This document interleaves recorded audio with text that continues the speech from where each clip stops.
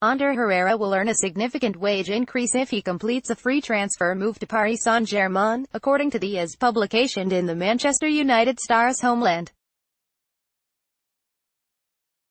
They claimed that the Spaniard is very close to agreeing to join the League One giants and bring an end to 5 years at United when his contract expires at the end of the season. The Basque is a favorite of the United fans, but he has been unable to agree an extension to his contract, which will expire on June 30th, and has been free to talk terms with European sides since January. And it appears that terms on offer from PSG, who United beat in the last 16 of the Champions League, are very favorable to the 29-year-old.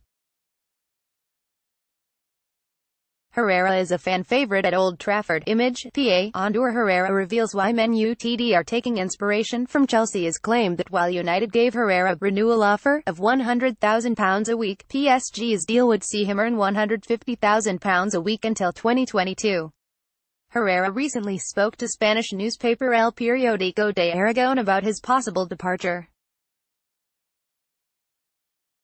He could soon be waving goodbye. Image, AFP. Getty Images. Jose Mourinho reveals 2 things he still wants to achieve in football. It's logical when you have 3 months of contract and there is a stoppage of selections. I already knew something was going to come out, he said.